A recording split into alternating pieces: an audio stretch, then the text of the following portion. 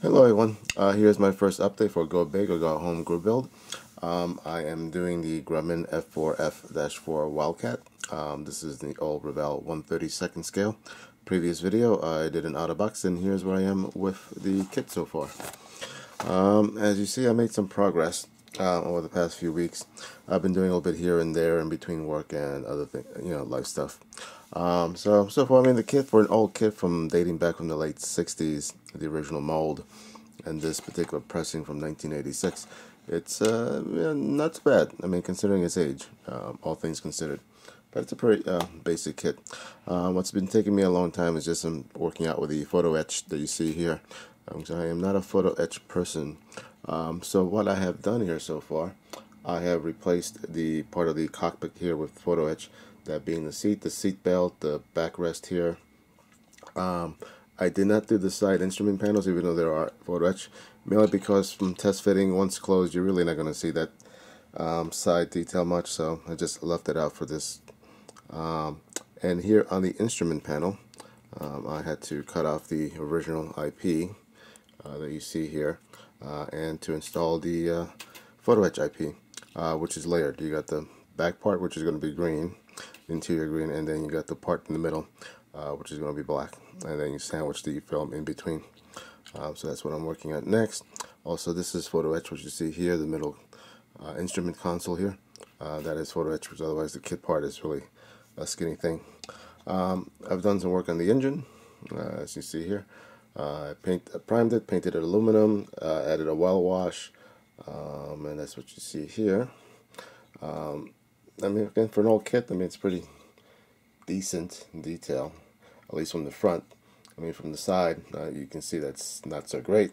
You got these push rods here, it's just a solid thing here. It's not really a rod, but from the front, it looks the part for the most part, so that's not bad. Here on the interior, which are painted green, if you see there's little blue stripes, that's the actual plastic. Before I primed and painted it, what I did, I put up a little piece of thin tape, this green tape you see here, that's about 1 millimeter or so wide. Let me show you. I just put that there in these places before I painted. Reason being, this is where the bulkheads, once you put all this together, this is where the bulkheads, plastic to plastic, are going to attach. And I wanted to have a nice, good, clean seam area, so they have a plastic bond. Here along the edges, I didn't care to mask this because I can just easily wipe this off some acetone and wipe off any paint there before I glue them. So that's why that's there. The propeller, prime painted it again aluminum. So you're going to have this aluminum. Then I'm going to paint the yellow tips, mask off the aluminum parts, then paint it in the black in the middle. Then do some wash and so forth here. This propeller had a big hole here on all 3 blades, which I had to fill in and putty and sand that down. I imagine that hole there is just because this part is pretty thick, and probably back then just needed to have that hole there so that probably save some plastic, or just part of the molding process. And see what else have I done. Oh, the wings.